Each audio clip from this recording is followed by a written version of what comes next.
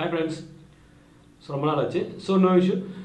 So welcome to tamilelectrical.com. So இந்த வெப்சைட்ல இந்த வீடியோல என்ன பத்தி பார்க்க போறோம் அப்படினு பாத்தீங்கன்னா so ACS 550 சீரிஸா நம்ம அப்படியே பார்த்துட்டே இருந்தோம். So in between வந்து கொஞ்ச நாள் வீடியோ போட முடியல. So no issue.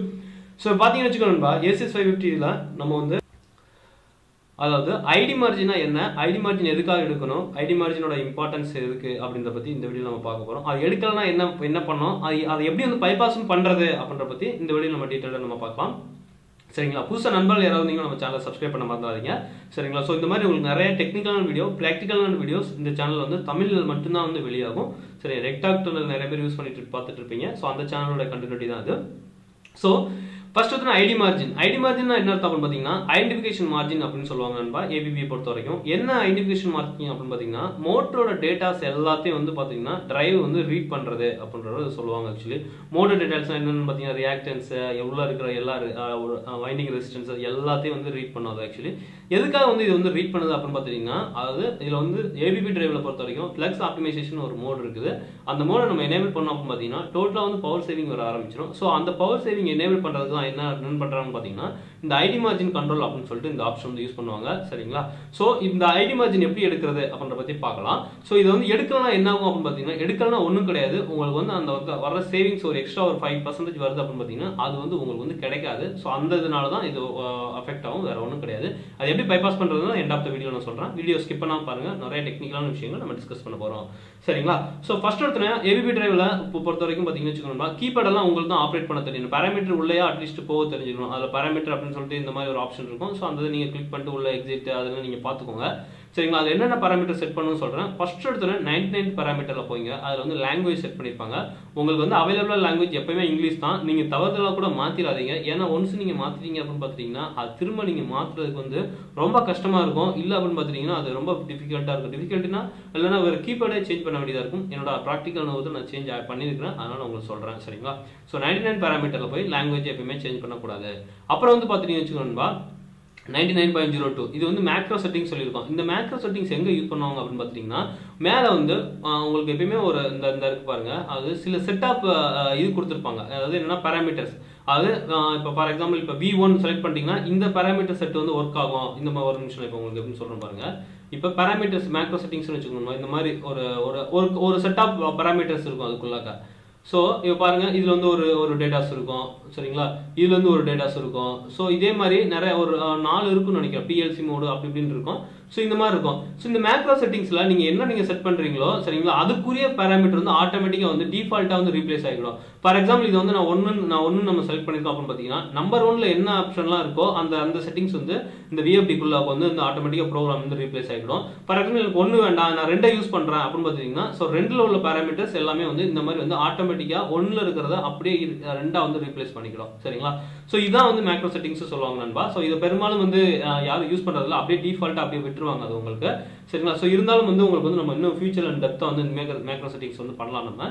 சோ இது வந்து யார் பண்ணுவாங்க பாத்தீங்கன்னா இந்த மேக்ரோ செட்டிங்ஸ் பெரும்பாலும் யார் யூஸ் பண்ணுவாங்க பாத்தீங்கன்னா VFD வந்து ரொம்ப ரேரா யூஸ் பண்றவங்க, அது கொஞ்சம் அன்ஸ்கில்டா இருக்காங்களே அவங்களுக்கு வந்து உள்ளாக போயெல்லாம் மாற்ற முடியாது. ஸோ அதனால இந்த ஆப்ஷன் வந்து வச்சிருப்பாங்க. ஸோ அதனால நம்ம வந்து அது வந்து ஆஸ் இட் இஸ் நம்ம வந்து ABB ஸ்டாண்டர்ட் அப்படின்னு சொல்லிட்டு அந்த பேராமீட்டர்ல நம்ம வந்து விட்டுறலாம். சரிங்களா? ஸோ அப்புறம் வந்து பாத்தீங்கன்னா வச்சுக்கோங்க 99.04 வந்து இருக்காது. 99.04ல பாத்தீங்கன்னா வெக்டார் ஸ்பீடா ஸ்கேலார் ஃப்ரீக்வன்சி அப்படின்னு கேட்டிருப்பாங்க. சரிங்களா? வெக்டார் ஸ்பீட் அப்படின்னு பாத்தீங்கன்னா என்ன அர்த்தம்னா இது வந்து நீங்க வந்து VFD வந்து கண்ட்ரோல் பண்றது ஸ்பீடு மோட்டரோட RPM நீங்க எவ்வளவு minimum maximum set பண்ணிருக்கீங்களோ depending upon that it will operate அப்படின்னு அர்த்தம். சரிங்களா? சோ அதான் வந்து வெக்டார் ஸ்பீட் அப்படின்றது அர்த்தம். ஸ்கேலார் ஃப்ரீக்வன்சி அப்படின்றது பாத்தீங்கன்னா ஸ்கேலார் அப்படின்றது பாத்தீங்கன்னா நம்ம எவ்வளவு ஃப்ரீக்வன்சி நம்ம செட் பண்றோமோ அவுட்புட் ஃப்ரீக்வன்சி என்ன செட் பண்றோமோ டோட்டலா ஸ்கேலார் மோட்ல வந்து மெஷின் வந்து நம்ம கண்ட்ரோலுக்கு வந்துரும். ஆக்சுவலி இது வந்து பாத்தீங்கன்னா மோட்டரோட பாராமீட்டர்ஸ் எல்லாத்தையும் வந்து பாத்தீங்கன்னா இது வந்து சென்ஸ் பண்ணிக்கிட்டு மானிட்டர் பண்ணிட்டு இருக்கோம். ஈவன் பாத்தீங்கன்னா எர்த் ஃபால்ட் இருந்தா கூட வந்து பாத்தீங்கன்னா இந்த ஸ்கேலார் மோட்ல வந்து உங்களுக்கு வந்து டிடெக்ட் ஆகாது. சோ அதுவும் உங்களுக்கு வந்து சொல்லிக்கிறேன். சரிங்களா? அதனால எப்பவுமே ஒரு VFD வந்து கமிஷனிங் முடிக்கிறீங்க அப்படின்னு பாத்தீங்கன்னா கண்டிப்பா ஸ்கேலார் டு வெக்டார் கண்டிப்பா நீங்க மாத்தி ஆகணும். because of there are lot of faults will be disabled in scalar mode அப்படி ஞாபகம் வச்சுக்கோங்க. சரிங்களா? அதனால இந்த ஸ்கேலார் மோட் வந்து only total bypass controlக்கு எப்பயாவது மெஷின் செக் பண்ணணும் அப்படின்ற பட்சத்துல மட்டும் இந்த ஸ்கேலார் மோட் யூஸ் பண்ணுங்க. இப்போ நம்ம ஐடி மார்ஜின் கதைக்கு வரும்போது எப்பவுமே வந்து நீங்க வந்து சூஸ் பண்ண வேண்டியது வெக்டார் ஸ்பீட் தான். சரிங்களா? சோ வெக்டார் ஸ்பீட் சூஸ் பண்ணிக்கோங்க. அப்புறம் வந்து பாத்தீங்கன்னா 99.05 ன்னு சொல்லுங்க மோட்டரோட நாமினல் வோல்டேஜ். இது நாமினல் வோல்டேஜ்னா உங்களுக்கு நல்லாவே தெரியும். மோட்டரோட இன்புட் வோல்டேஜ் நாமினல் வோல்டேஜ் அப்படின்னு சொல்லுவாங்க. சோ ஒண்ணு நாமினல் வோல்டேஜ் நீங்க சப்ளை வோல்டேஜ் எடுத்துக்கூடாது. நாமினல் நாமினல் வோல்டேஜ் வேற, நார்மல் வோல்டேஜ் வேற, ஐ மீன் இன்புட் வோல்டேஜ் வேற. சரிங்களா? நாமினல் வோல்டேஜ் அப்படின்றது வந்து பாத்தீங்கன்னா ஸ்டாண்டர்டா இதுதான் அதை நான் டிசைன் பண்ண போறேன் அப்படின்னு பேர் சொல்லிக்கிறது வந்து நாமினல் வோல்டேஜ். இதுக்கு முன்னாடி இது ஒரு வீடியோ பார்த்து பாத்தீங்கன்னா 7 டைப் ஆஃப் வோல்டேஜ் வச்சு எக்ஸ்பிளனேஷன் பண்ணும்போது நம்ம சொல்லியிருக்கிறோம். சரிங்களா? நீங்க இல்லைன்னா வோல்டேஜ் லெவல் டிவைன் தமிழ் அப்படின்னு தேடி பார்த்தீங்கன்னா நம்ம இப்படியே தான் ஃபர்ஸ்ட் வரும். இல்லை தமிழ் ஸ்டூடெண்ட்டுக்குள்ளே இருக்குது, வேணா பார்த்துக்கோங்க. சரிங்களா? அப்புறம் வந்து பார்த்தீங்கன்னா நாமினல் கரண்ட். ஸோ நாமினல் கரண்ட்டும் அதே ஸ்ட்ராட்டஜி தான். சரிங்களா? ஸோ அந்த இன்புட் கரண்ட் மொபைல் என்ன இருக்கோ அதே இன்புட் கரண்ட் வந்து என்டர் பண்ணிக்கோங்க. அப்புறம் வந்து நாமினல் ஃப்ரீக்வன்சி. நாமினல் ஃப்ரீக்வன்சி அப்படின்றது உங்களுக்கு வந்து 6 இயர்ஸ் யூஸ் பண்ணுங்க, 6 இயர்ஸ் யூஸ் பண்ணுங்க, 50 இயர்ஸ் யூஸ் பண்ணுங்க, 50 இயர்ஸ் யூஸ் பண்ணுங்க. சரிங்களா? பெரும்பாலும் 50 இயர்ஸ் தான் நம்ம இந்தியாவில். ஸோ அதே நம்ம சூஸ் பண்ணிக்கோங்க. மோட்டர் நாமினல் ஸ்பீட் என்ன அப்படின்னு பார்த்தீங்கன்னா இது வந்து மினிமம் மேக்ஸிமம் ஸ்பீடு. சரிங்களா? ஸோ இப்போ ஃபார் எக்ஸாம்பிள் இதில் வந்து நீங்கள் வந்து 14 வந்து 1370 நீங்கள் செட் பண்ணிட்டீங்க. சரிங்களா? அதே இது இன்னும் ஒரு இடத்துல இன்னும் மேக்ஸிமம் மினிமம் இருக்கும். அதில் வந்து 1470 செட் பண்ணிட்டீங்கன்னாலும் கூட உங்களோட VFD வந்து பார்த்தீங்கன்னா 1370க்கு மேலே வந்து பம்ப் பண்ணாது. பிகாஸ் ஆஃப் இங்கே வந்து மோட்டரோட பேராமீட்டர்லேயே நம்ம வந்து 1370 தான் செட் பண்ணியிருக்கோம். ஸோ இது வந்து ரொம்ப ஒரு முக்கியமான கண்ட்ரோல். ஸோ கரெக்டாக வந்து நீங்கள் வந்து என்டர் பண்ணிக்கோங்க. சரிங்களா? So normal power, motor normal power என்னன்னு தெரியும், KW ரேட்டிங் எவ்வளோ இருக்கோ அது அப்படியே 99.09 என்டர் பண்ணிக்கோங்க. சரிங்களா? அப்புறம் வந்து பார்த்தீங்கன்னா இதுதான் வந்து ரொம்ப முக்கியமான பாயிண்ட். இப்போ எல்லாத்தையும் வந்து நீங்கள் வந்து செட் பண்ணிட்டீங்க. சரிங்களா? ஸோ செட் பண்ணிட்டு இப்போ ஐடி மார்ஜினுக்கு வந்து நம்ம வந்து எக்ஸிக்யூட் பண்ணணும். ஸோ நான் ஐடி மார்ஜின் நான் எடுக்க போகிறேன் அப்படின்றத பற்றி இந்த டிரைவுக்கு வந்து எப்படி சொல்லணும் அப்படின்னு பார்த்தீங்கன்னா இந்த 99.10ல் வந்து பார்த்தீங்கன்னா இது வந்து ஐடி மார்ஜின் 0 or 1 அப்படின்ற ஆப்ஷன் இருக்கும். நீங்கள் வந்து என்ன பண்ணணும் பார்த்தீங்கன்னா 0 அப்படின்னா ஐடி மார்ஜின் ஆஃப், ஐ மீன் நார்மலான கண்டிஷன் அப்படின்னு அர்த்தம். 1 அப்படின்னு பார்த்தீங்கன்னா ஐடி மார்ஜின் வந்து எனேபிள் பண்ண போகிறேன் அப்படின்னு சொல்கிறது அர்த்தம். ஸோ ஐடி மார்ஜின் வந்து எனேபிள் பண்ண போகிறோன்னு பார்த்தீங்கன்னா 1 அப்படின்றத வந்து நீங்கள் வந்து எடிட் பண்ணி நீங்கள் சேஞ்ச் பண்ணி அப்படின்னு பார்த்தீங்கன்னா போதும் உங்களுக்கு வந்து ஒரு அலாரம் வர ஆரம்பிச்சிடும். என்ன அலாரம் வந்து பார்த்தீங்கன்னா ID margin 100%, so please start அப்படின்னு சொல்லி வரும். ஸோ அதனால நீங்கள் வந்து பார்த்தீங்கன்னா ஐடி மார்ஜின் இருக்கும்போது எப்பயுமே பார்த்தீங்கன்னு வச்சுக்கோங்க, சில நான் முக்கியமான இதெல்லாம் சொல்கிறேன். ஐடி மார்ஜின் இப்போ எடுக்க போறீங்க அப்படின்னு பார்த்தீங்கன்னா கண்டிப்பாக மோட்டர் வந்து டீகப்பிள் பண்ணி எடுங்க. அப்போ தான் மோட்டருக்கு VFDக்கு வந்து கரெக்டான பேராமீட்டர்ஸ் கிடைக்கும். உங்களுக்கு வந்து நிறைய வந்து அந்த யூசர் ஃப்ரெண்ட்லியாக இருக்கும் VFD. இல்லை அப்படின்னு பார்த்தீங்கன்னா ரொம்ப ஒர்க் பண்ணுறதுக்கு கொஞ்சம் ஹார்டாக இருக்கும். VFD அன்னன்ஸ்ல ஹீட் ஆகும். ஸோ நிறைய தேவையில்லாத இந்த மாதிரி பேராமீட்டர்ஸ் ப்ராப்ளம் வரதான் செய்யும். சரிங்களா? ஸோ எப்பயுமே மோட்டர் டீகப்பிள் பண்ணிட்டு எடுங்க. ஸோ டீகப்பிள்னு பார்த்தீங்கன்னா சின்ன சின்ன குட்டி குட்டி பம்ப் இந்த இதுக்கெல்லாம் தேவை கிடையாது.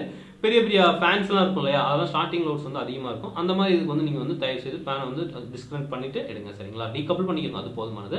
ஸோ இதெல்லாம் செட் பண்ணிட்டு நீங்கள் வந்து இந்த இடத்துல வந்து ஸ்டார்ட் பட்டன் அப்படின்ற ப்ரெஸ் பண்ணிங்க அப்படின்னு பார்த்தீங்கன்னா போதும். ஆட்டோமேட்டிக்காக என்ன பார்த்தீங்கன்னா VFD வந்து நீங்கள் வந்து இந்த ABB ஸ்டாண்டர்ட் அப்படின்னு பார்த்தீங்கன்னா என்னன்னா ABB ஸ்டாண்டர்ட் பொறுத்த வரைக்கும் அது அவங்க வந்து இந்த நம்ம வந்து ரேம்ப் அப் ரேம்ப் டவுன்ல எடுப்பாங்க. ஃபர்ஸ்ட் வந்து இனிஷியலாக வந்து மோட்டர் 0 RPM இருக்கும், ஃபுல் கரண்ட் போகும், அப்படியே மறுபடியும் ஃபுல் RPM போகும், அப்படி 0 வரும், ஃபுல் கரண்ட் போகும். ஸோ இந்த மாதிரி உங்களுக்கு வந்து ஃபுல்லாக வந்து கொடுத்து RPM கொடுத்து வந்து எடுத்துட்டு இருக்கோம். சில டைம் வந்து பார்த்தீங்கன்னா எவ்வளோ நேரம் எடுக்கும்னு பார்த்தீங்கன்னா ஒரு 5 மினிட்ஸ் எடுக்கும், இல்லை 2 மினிட்ஸ் எடுக்கும். ஸோ சில சமயம் 20 மினிட்ஸ் கூட எடுத்துட்டு நண்பா.